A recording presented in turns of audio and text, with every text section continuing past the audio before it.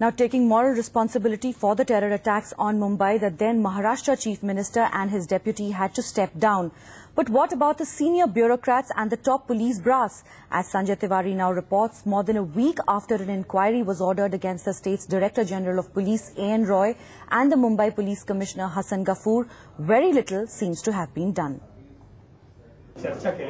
Just a week ago, Maharashtra's new Chief Minister promised to investigate the roles of Mumbai Police Commissioner Hasan Gafoor and Maharashtra DGP A.N. Roy in the 26 November terror attacks. A week later, little has been done.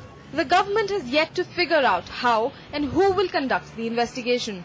Probe की committee करने की घोषणा हमने सभागृह में की है और उसके लिए सभागृह के सामने जो हमने उसके ऊपर निर्णय लिया है वो भी सभागृह में हम बताएंगे.